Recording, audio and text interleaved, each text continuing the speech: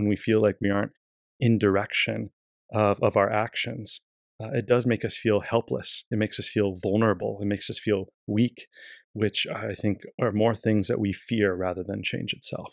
Yes. And if you're not present and you don't feel that internal power, that empowered, right? Then as these transitions happen in your life, you don't have that clear direction over where you're going to point the ship that is your life, right? We feel as though I don't have the helm. So how can I direct my own ship?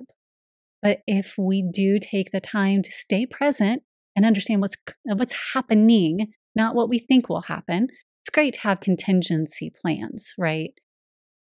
If you feel into the future and you feel like, wait a second, there are all of these different potentials that could unfold. And I desire to be prepared for all of them.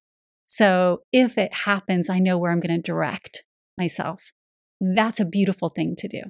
But don't stay there and don't hang out in the fear of the worst outcome, because then you're pulling that one toward you, right?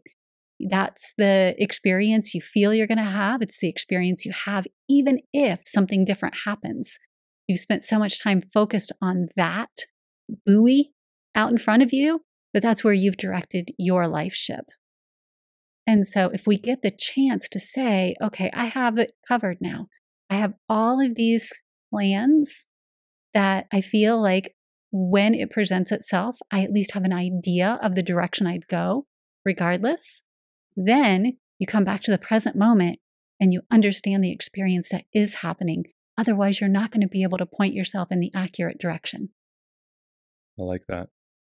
Yeah, that's important to highlight that what we put our focus on, that's the reality that we experience.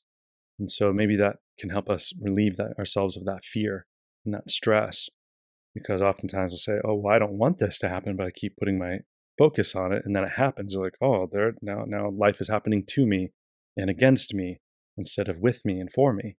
Yeah. And so that can help us get a little bit more, as you're saying, empowerment of our actions and our choices to create our future experiences.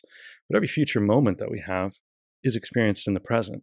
And so the more awareness and conscious choice we can place into the present moment based on what we desire to experience in the future, that can really help us navigate our transitions with a lot more purpose, intention, and in many ways, elegance. Yeah.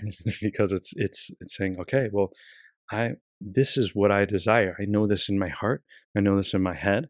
And this action that I take is going to fulfill me now and in the future. Yeah. It's hard to be fearful when that happens.